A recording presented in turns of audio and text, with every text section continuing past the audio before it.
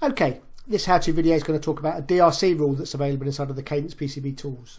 This is called static phase at via transitions and allows you to be a bit more specific about where you apply the phase bumps in your differential pair if you're trying to get them to match. So traditionally, obviously, if you've got a driver and a receiver going up to here, there's a static phase check which effectively looks from driver all the way to receiver and will give you a DRC error, and you can then go and add phase bumps specifically where you want to.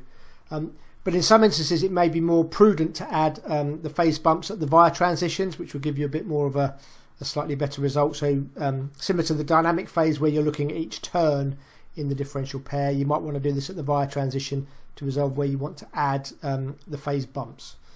So obviously there's a driver symbol. This is controlled under setup and design parameters. There's a diff pair driver pins, and this is obviously based on the pin code use of out. So if you look at hover over the tooltip there, it says in the parameter description it's required for this figure to be displayed. You need the pin use code of out, which can be done in the schematic, is the ideal place where you could add the pin use property in the PCB.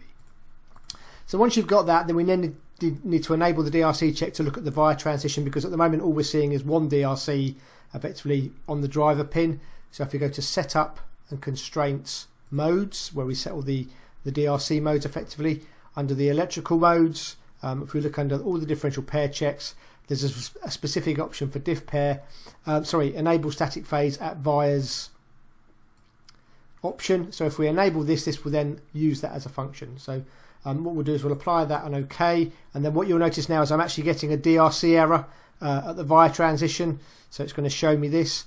It's quite a useful feature. Timing vision will also show this, so you can look at the timing vision mode and see how that goes, but this then decides where you want to add the phase. So if I use the root and phase tune command, quick look at the options pane to see the size of the bump, that's fine.